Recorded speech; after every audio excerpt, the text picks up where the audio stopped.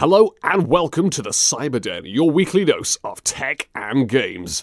I, Jake, will be chatting with none other than video game composer and sound designer Andrew Hulshult. Thanks for coming on once again, mate. Thanks for having me, man. Now, Andrew, as you know, this interview will primarily be about the compositions for the retro-inspired shooter DUSK and the fantasy-themed FPS Amid Evil. So, let's start right at the beginning with all this. How did you get on board with these projects? Okay, so we'll start with DUSK. DUSK was essentially it was Dave Oshry had hit me up, who is essentially the CEO of New Blood. We worked together on Rise of the Triad because he was one of the lead investors for it, and he also did a lot of the producing on the game, big majority of it actually. He contacted me. We hadn't worked together in quite some time, probably pretty much since Rot. And he said, "Hey, he's like, I've got this game that I think that your music style would be perfect for if you're interested. Do you want to check it out?" And then, he had me sign an NDA and sent me a build of it. And then I immediately could tell right off the bat, I was like, man, this feels really familiar. He didn't give me anything, didn't tell me anything going into it, but I was like, that feels a lot like Quake, man. Like that's pretty interesting that the movements, it's pretty close, but it feels just a tad enough different that it's a little bit more fun, like as far as a modern shooter goes. And he was like, yeah, he's like, that's what got me hooked in too, was the movement. And so he introduced me to David Szymanski, who is building the game pretty much by himself. And we talked quite a bit just about, hey, do you want your own soundtrack? Is that something that you'd be interested in? Do you want to pay for this? Blah, blah, blah, blah, blah. And, at first he was like, I really want to do everything myself. And I was okay with that. I was like, you know what? It's your baby. No biggie. But I was a little tiny bit adamant because I had an idea for what I wanted to do with this, and I kind of just really wanted to see it through. So I went as far as to take the demo level that they made and actually make basically how we have everything set up, an ambient and an action track and some transitional cues to it. And looking back on it, they're terrible, and I would have said no to myself. But David was like, yeah, hey, you know what? Let's give it a try. And the first couple levels that we did came out really well. And I started getting a little bit more comfortable with what I was getting into. And it started spiraling completely out of control and turned into something really, really cool. But that's how I got into DUSK. That was the very beginning, and we'll tell that whole story at some point. It's a really lengthy one, and it hasn't been written completely yet, but there's a lot of weird twists and turns there. But that's how I got into it. Amid Evil was actually Leon and Simon, which are the two developers working on this game, along with New Blood, with their company's called Indefatigable. I hope I'm pronouncing that right. I'm terrible. And they basically, I've worked with both of these guys since Rot 2013 as well. So Rot's kind of brought everybody together again. Leon and Simon and I worked on all the stuff that Interceptor Entertainment did, and a little bit post. And we would stay up super late at night and just kind of get on Skype and hang out while we were working, and we did that for years. And at one point they were like, you know what, we have these ideas and we really want to do this. We're getting kind of tired here and it feels a little sterile. So we're gonna start our own company and start making our own games. And the first thing they asked me, they were like, hey, are you on board? I was like, yeah, man, like we're really good friends. They're like, cool, we got the whole budget lined up and everything, and we've already got it cut out for you, and all you need to do is sign. And I was like, oh, okay, all right on. I'd actually watched them build this, of course, moving into it, like just all these preconceptual alphas and everything of what this game was going to be. And at one point all the enemies were just dots moving on a screen representing a 3D person, but you could still see the potential. I was like, whoa, this is crazy. like the rock dudes coming out of the coming out of the wall. Dave's gonna kill me for not using their real name, but they had all this stuff rigged up a long time ago, and it's crazy how much of it has come together. And that's basically how I started on that. Was we both were just like, hey, we want to do our own thing. They wanted to start their own video game company. I wanted to see how many developers actually wanted to work with me outside of Interceptor Entertainment. So we just started working together. You know, it's the two first companies to hire me are the two friends that I've known for a very long time, or three rather. But yeah, that's how that started out. There's a lot of long nights in development, just going, man, we've got these ideas and we want to iterate on them, and I would just kind of add on as we were going. I'm like, you know, this would be cool. This would be cool. It's the same way with Dusk. But yeah, that's how I started on this. So basically, it sounds like TLDR version is basically, hey, Andrew, mate, do you want to compose from a game? Yeah, sure. Hey, do you want to compose for this one? Yeah, well. Pretty much. Hey, not a bad way to get into it. Just keep yourself open. Keep yourself available, you know. Let's play a sample from Dusk.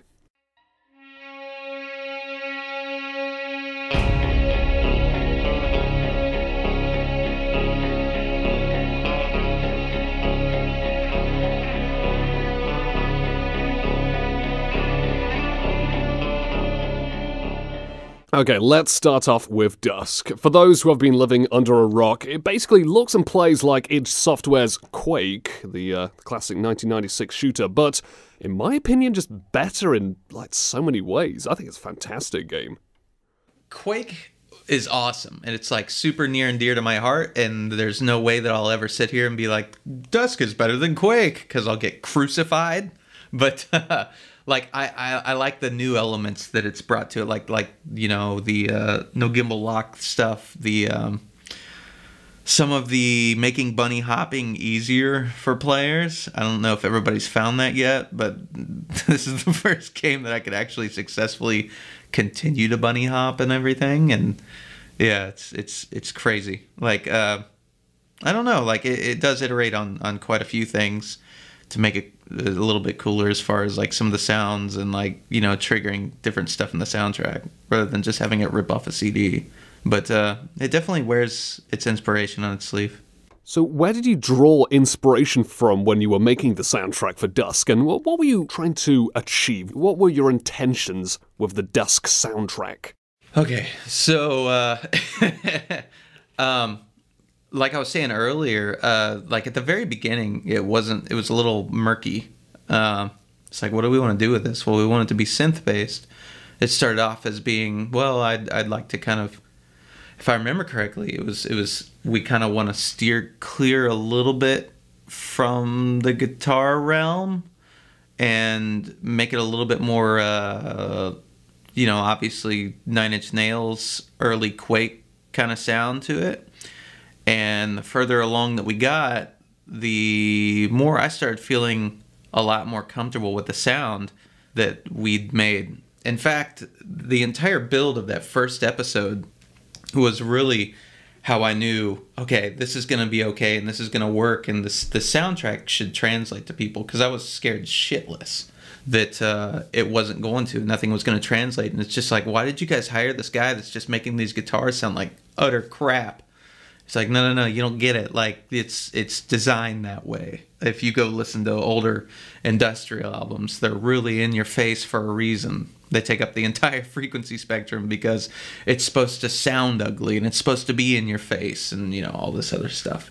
But, like, it started off as really synth-based, and it started moving a little bit more and a little bit more into situations in the game where I started kind of poking and prodding, kind of going, you know, you know, something heavier might be more suited here. And David was really cool about everything. He's like, if that's what you feel like, man, he's like, just give it a try. And the first few that I did, he really, really liked. He's like, this'll work out perfect.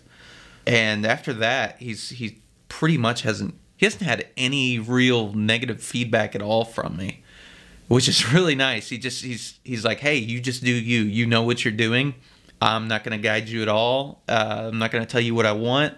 I may throw an idea out there every now and then, but just let it be you, which is what every artist ever wants to work with whenever they're working on a for hire piece of art. So it's been so awesome to get to that point to where it's just, yeah, just do you. Oh, okay, no problem.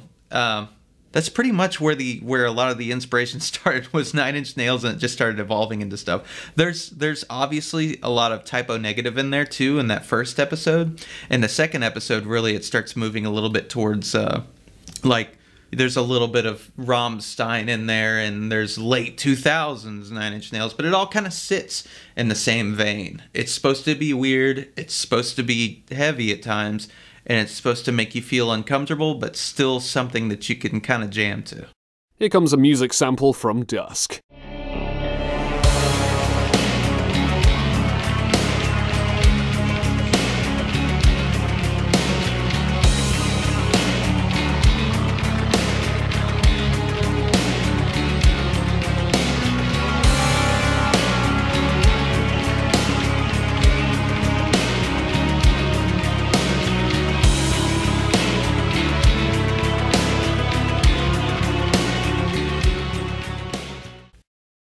What equipment did you use for DUSK's soundtrack, and what kind of tricks did you pull off to achieve some of the eerie, twisted sounds in this one?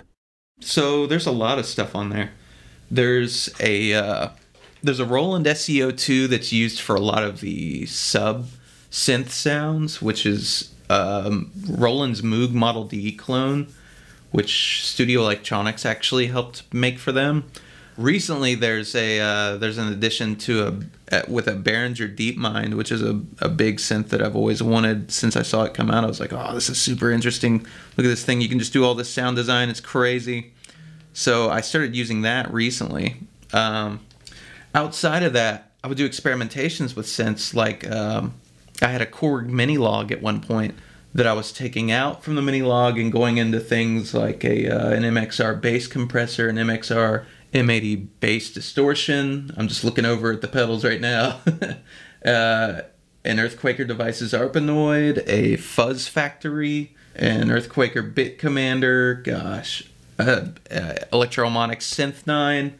I mean, and I would put everything through a Moog filter. Like, there's a huge Moog filter that I bought about 1.5 years ago, and it's arguably the coolest sounding filter ever. Like, every record you've ever heard where it does that thing where it takes all the highs out and then brings it back up, like, I guarantee you 9 times out of 10 that's been run through some kind of Moog filter. Unless it's a heavy metal album, they'd never do that. And outside of that entire chain, everything goes into a reverb unit, which is one of 2 reverbs: an Earthquaker Devices Transmitter version 2 or an Earthquaker Devices Afterneath. Both are really long reverbs. One's just a little bit more fucked up than the other. But yeah, like that whole pedal chain, I mean, like there's photos of it I'm sure you've seen on my Twitter account and stuff like that, where I'll take like a bass and I'll run it through a whammy pedal, which will just take it, another octave down, which is dumb. And then just run it through all these pedals and get these crazy sounds with a volume pedal where I can swell it and it just sounds like something completely different.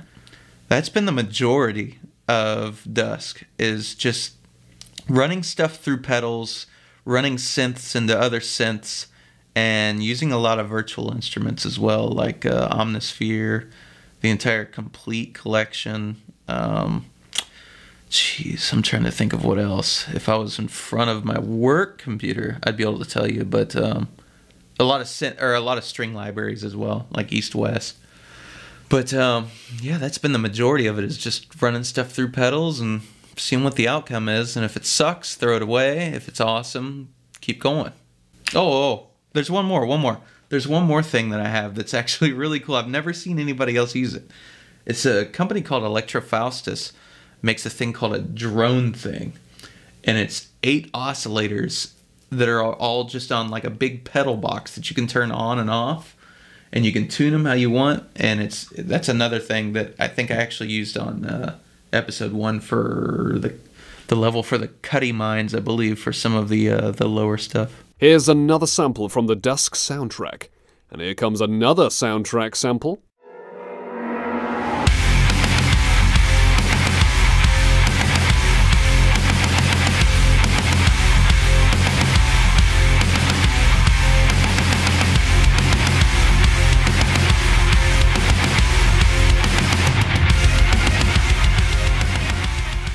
How does the songwriting process go down for each track for Dusk? Basically open a session and I have no idea what I'm doing. I just go into it. I don't even really think a whole lot about what I just made. I know that the sound of the song that I just made, and I know I need to complement it somehow or make it fade somehow into this next piece, you know, properly. It can't just be two completely abstract ideas yet. I'll just open up a session after playing a level. He'll send me essentially a build of a level, David will, and I'll see what comes to mind, and we'll run through it, and I'll basically capture an entire piece of footage, and then I'll drag and drop it into to Studio One, the software I'm using to record everything, and then I'll start writing things underneath it, and then once I find something that sticks, I'll just start building and not look at the footage. And then I'll go back to the footage and be like, is there any areas that have really high tension or that need some attention to detail as far as like showing off a new character, or maybe there's a boss fight, or maybe there's a huge group of enemies that you're going to be stuck around for a little bit that I feel like is significant enough that, you know, it requires its own separate track, and then I'll build something under that as well. And then we'll make like stingers and transitional cues, so that everything just kind of works together. We're still working with some of the limitations in Engine from what we're doing, but we're making it sound the best we can. But that's pretty much the process for each level. Here's a tough question. Which would you say was your favorite track from Dusk? It's actually pretty easy. It's one that nobody knows the name of just yet. It's called, oh man, I've been mastering these all weekend, and I can't believe I forgot the name. I believe it is E1 M8 or M9. It's the action track for that, but it's called Unquenchable Anger, and it's the first time during the entire development of that game where once I was done, I was like, that's the sound. That's the sound I've been looking for this entire time. And I reused it quite a few times, going back all the way over the entire first episode and being like, okay, this action track needs to be here. We need this sound here. We need it there. We need it there. But yeah, it's I'll send you a file that you can play after I get done talking about this. But yeah, like it's totally 90s industrial, perfect to me in my head as to what matches with this game, and that was the one that I was like, oh, there it is. Need to stick with that. As far as it being favorite, you know, like you can't pick your favorites, but I'd say that's the one that has the most meaning to me. It's the one that shaped everything going forward, for sure.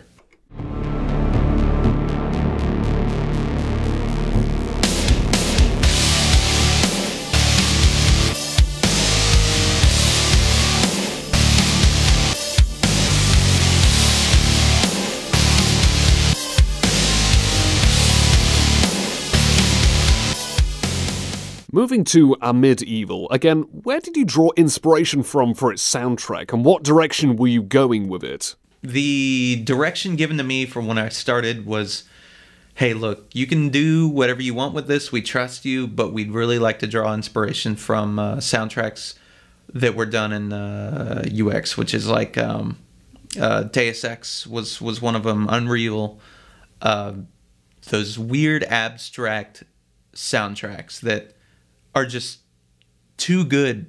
Like they're really, really good. And so what I did was I went back and I actually played and finished for the first time. Don't burn my house down. The original Deus Ex. I had never finished it beforehand. I'd always gotten to a point, been like, I'll come back to this, and then I never get to it. So I went and finished that. I went back and played Unreal Tournament, and just kind of got a vibe for all these soundtracks. And the other thing that I took to it that they never mentioned was I was like, man, you got a big sword and all these melee weapons, dude. This is freaking overpowered Skyrim. So some of Jeremy Soul's work too, I got pretty can't talk today. Pretty inspired from. So it's a mixture, a weird mixture in between Unreal, Skyrim, and Deus Ex. All those soundtracks kind of is what I use for my inspirational funnel on that game, and I really like how abstract it's come out. I didn't think I could do anything like this. Let's tune into a little bit of Amid Evil soundtrack.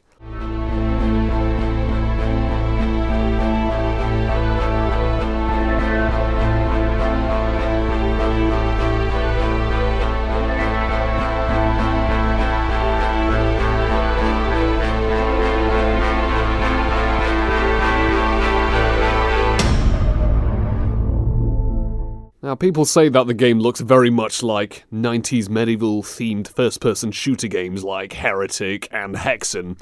I'm guessing that you didn't implement any aspects of these games' soundtrack? You decided to keep it more of an original and fresh listen? Yeah, absolutely. Nail on the head right there. Yeah, it looks like Heretic, Hexen, it's obviously drawing some inspiration from there, but we wanted to go a completely different way with the music.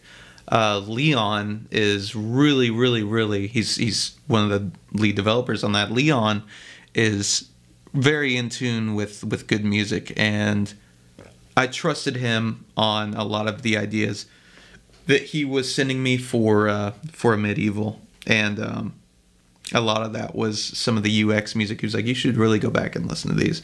And he just sent me files back and forth. Now, as far as small Easter eggs and nods to Heretic and Hexen that are audible, yeah, you can hear that with the player. It wasn't completely intentional, but there's definitely a laugh in the game whenever you pick up weapons that's everybody's pretty much picked up on so far. Is the songwriting process for each track any different when you're working on Amid Evil compared to Dusk? And were you using similar music equipment, or maybe you were throwing in a few extra bonus tidbits to the mix? I actually didn't run very much stuff through pedals for Amid Evil. I wanted to keep it as minimalist as possible, but keep it as abstract as possible. So it was, how many synths can you layer on this to where it sounds weird, but it doesn't sound terrible? So, like the DeepMind synth recently, Omnisphere, and Arturia's entire collection, all the old school synth collection that they have, has actually played a giant, huge part in a medieval soundtrack. As far as the songwriting goes, the songwriting is really free. It doesn't require too much thought into it. It's just find the Lee Jackson or Bobby Prince hook that you can run with. Find that first, and then you can add everything else on top of it. Once I find that, and it normally comes in the bass section, then I'm good. I can add in all the weird stuff I want, and I can throw in weird timings if I really want to. I can make it wrap around. Yeah, it's just start with a simple melody and work your way out. So it's a little bit different. Dusk was very much an uphill battle for me personally, but Amid Evil's been hey, go apeshit, which has been awesome so far. Let's listen to an unreleased track from Amid Evil.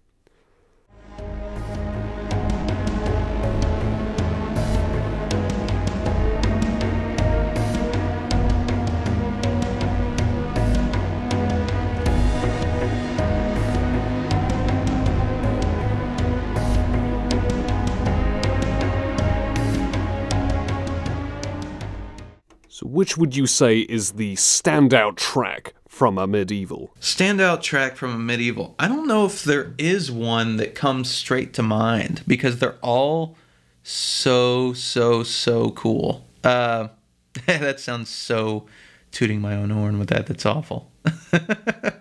But I'd say that the ones that you probably haven't heard yet, and I can't tell you what they are, They were actually made first whenever I was writing demos for this game, and we just haven't used them yet. They're for a special episode at the very last portion of the game.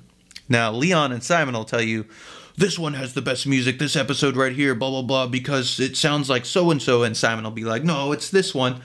I think it's all really, really cool, and I think it's been an awesome experiment that's shown me, hey, you're not just limited to writing a bunch of stuff with guitar riffs and, you know, make it sound like Trent Reznor. You can also absolutely work in the realm of ambient and still make it enjoyable, which that's been really awesome for me to be able to see myself do that. Let's move on to the general questions. So, please tell everyone, what would you say were some of the toughest challenges that you faced when you were composing these soundtracks? I'll get a little personal here. The number one toughest challenge was not drinking every single day. So, let me back up a little bit here. A friend of mine, Robert Atkins, who made some games way back in the 90s all the way till about mid-2000s, and is still working on some other stuff, but under his company, he created Sin, and he also did some of the packs for the Quake expansion packs. I think it was Quake 2. He was hanging out with me quite a bit back and forth right before I joined on the DUSK. And I was actually working with him on a project that he's working on, but they've since moved on. I asked him before I got into DUSK, I was like, hey, what's some pieces of advice you have? Because I know that you're like best friends with Adrian Carmack, and he had he had everything to do with the art for a lot of the older id games. And he said, well, he's like, Quake, from what I remember, is mostly about a really, really dark place kind of in your own head. That's where the art direction was taken from. And, of course, a lot of Hellraiser movies, too, and references. But it's about finding that thing in your own head and being able to turn around and basically shoot it in the face, but not having the courage to do so. And I was like, man, that's pretty deep. And the last thing he texted me before I started on that was, hey, don't get lost. It's hard to find your way out. So I thought about that for a little bit, and I'm pretty sure I knew what he meant. But I went ahead and started writing all this stuff for DUSK. And at first, I was like, oh, I'm not going to be able to nail this. I'm not going to be able to nail this. And I started kind of drinking a little too much during long nights working, trying to just, how do I get the inspiration for this? How do I get the inspiration for that? And I found that the more I boozed up, the more I could get lucid, and the more I could get into that mindset of essentially negativity. So that worked for a while. It worked for exactly 1 year and 6 months, where it was just completely out of control. So right up until about 5 months ago, I'd say 5 months ago, I was just completely like, oh my gosh, I have no idea how I'm going to finish this game. This is way too much work, and I feel completely stressed out. What am I going to do? So I just cleaned myself up. I've been like 99% sober since January, and it's been like night and day. So I did find my way out, thank God. And I actually got inspiration again from doing that. So you could say that DUSK's development cycle took a pretty big toll on me. But that's probably been the biggest challenge, for sure. But I'm way, way, way, way better for it. That's for sure. Prepare yourself. Here comes another song from Amid Evil.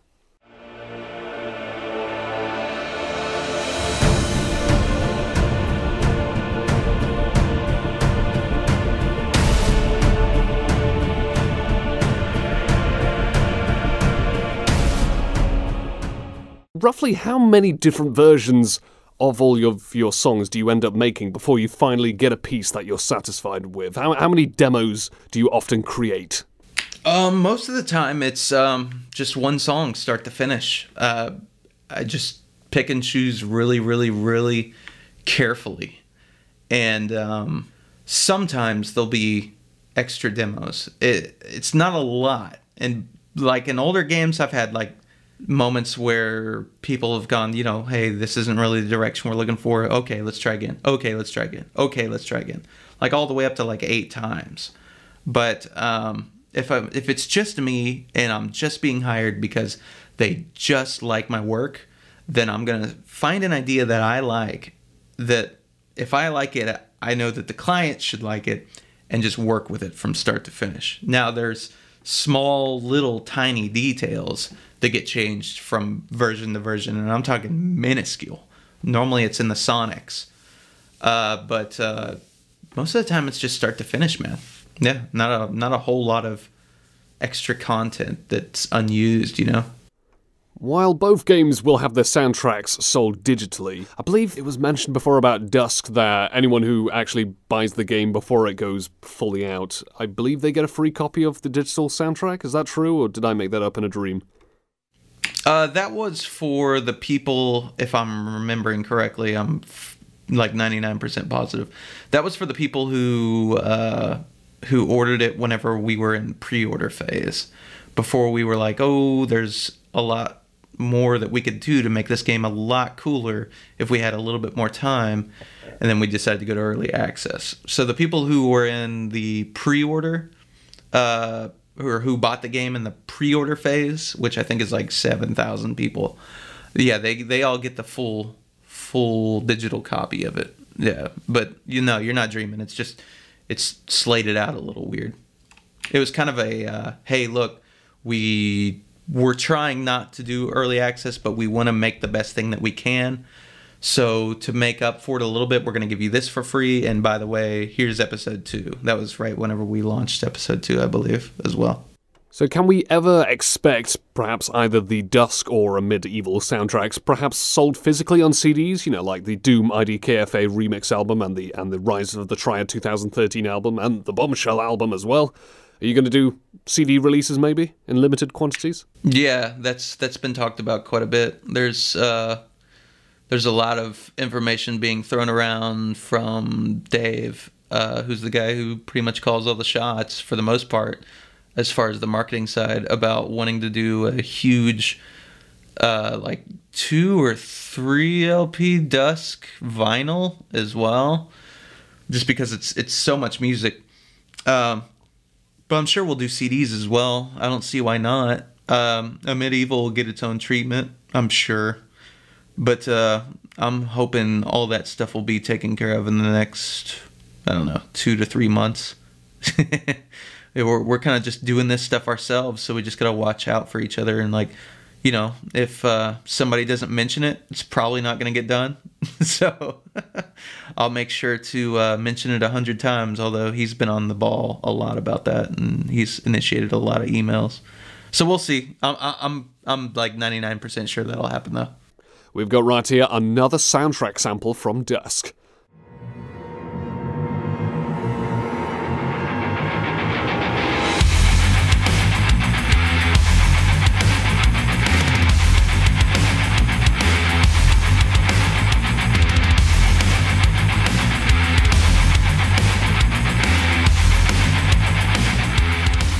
Let's talk a bit about Iron Maiden, which is a demo for the prequel for the top-down shooter Bombshell.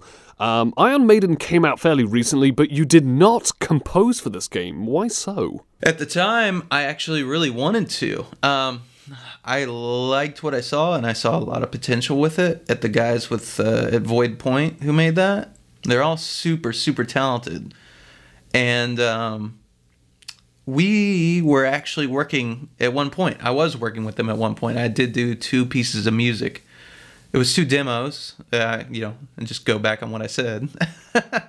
It was 2 demos for them that I made, that I still have, that were originally supposed to be slated in that game. And I was going to start working with them and start helping them with sound assets. But at the time, the company really needed me the company being Interceptor, the company really needed me on the Rad Rogers project, and we were getting really close to a lot of deadlines to where there was enough work to where I didn't have time for both, and I just had to kind of go, okay, I gotta bite the bullet. I gotta help these guys with this, and I gotta focus here. So essentially, I was taken off of that one, and we went and we finished Rad Rogers, which I love, by the way, and it came out pretty great. Like, that was just another type of genre that I hadn't touched on yet. But yeah, man, how cool would that have been? Like, because Ion Maiden's really badass. Like, I could be like the grandfather of the Holy Trinity. You know, like, I did all the music for all three: Ion Maiden, Amid Evil, and Dusk. It's like, oh, nobody else can wear that crown. But yeah, like, it's I did a little bit. Now, I'm sure I'll release something someday, like later on down the road when we're all done here. But the game's awesome. Everybody should go check that out. So, any thoughts to share regarding the Ion Maiden's demo soundtrack? That's not going to happen right now. Good old-fashioned legal ties. Let's play a music sample.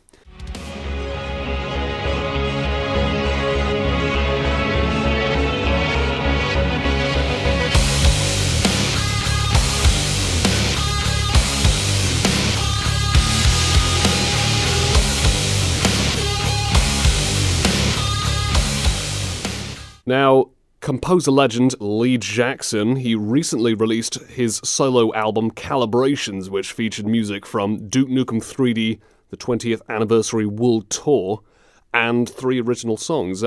Were you able to check out this album yet? And if so, what are your thoughts? Yeah, I think it's really cool, and it's definitely right in the vein of the stuff that everybody loved from Lee back in the day. And if they're a fan of Lee's and they don't have it, they need to go grab it. He was actually sending me preliminary mixes beforehand, like, hey, what do you think of this? And every time he sent me something, I was like, man, this is like getting in a time machine. This is so cool. Yeah, I really dig it. And I think that he's able to build on a little bit of what he's best known for in a really, really colorful way. And it does nothing but complement his sound. So yeah, I've already checked it out. It's pretty freaking sweet. I also heard you talk at the end.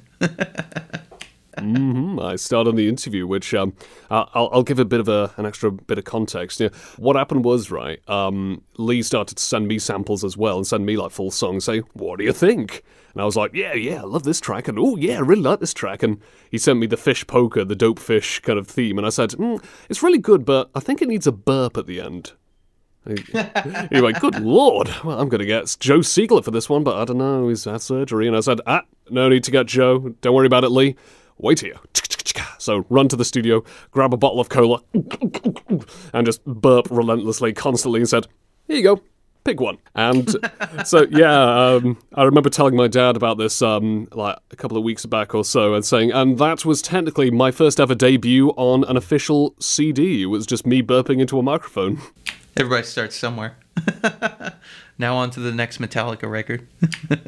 As for the interview, that was actually supposed to be a Kickstarter bonus, because I was talking with him saying, hey, we should get this like fundraised. How about that? I can help out and, do an interview as a bit of a backer bonus, something like that. Then, but he decided, I'll put it on the album, and I'll get you to record some liner notes as well for the legalities and things like that. So I thought, yeah, why not? Sure. Sounds like fun to me. So, all in all, hell of a lot of fun. That's pretty cool, man. You can totally... You got that story for a long time. If I ever have grandkids, I'm going to tell them and say, do you ever want to hear about my escapades on a CD? What's a CD? What the fuck are you talking about?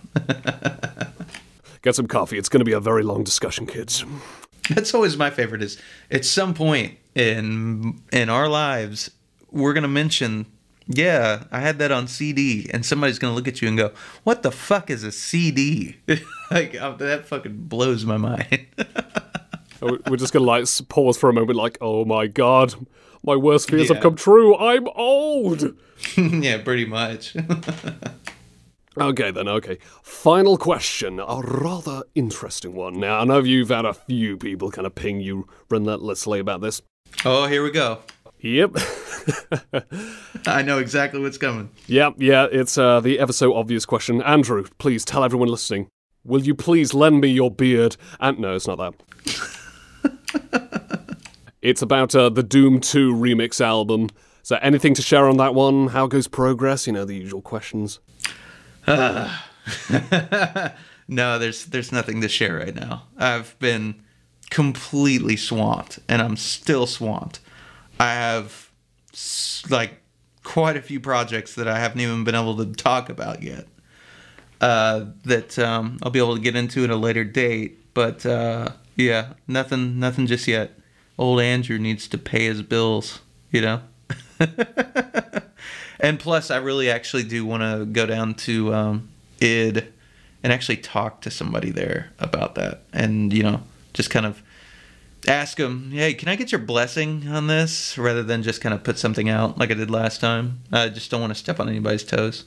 Alright then, so I guess that's the mystery of the Doom 2 remix album all sorted, so...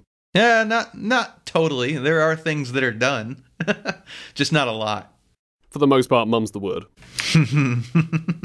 Best way to put it. Alright then, so Andrew, let me just say thank you so much for coming back on board again. It's been an absolute blast. Yeah, dude. Anytime, man. Thanks for having me. So is there anything you'd like to say to your many fans out there? Go buy DUSK and Amid Evil. And thank you for listening. That too, yeah. So, I'd personally like to thank all of my wonderful listeners out there. Thank you very much for tuning into this interview on The Cyberden, your weekly dose of tech and games. Thanks for coming on board, Andrew. See you later. See ya. Have a good one. Sorry, I'm getting a bunch of drunken teenagers starting yelling things out loud. I'm doing an interview! Get a job! I don't know, maybe they're drinking in order to get inspiration for composing music themselves, or perhaps. Yeah, maybe. This gives me an idea for a song! Yeah, just wasted. Okay, I'm gonna keep this in the interview as a blooper at this rate. I don't care, put it in the whole thing.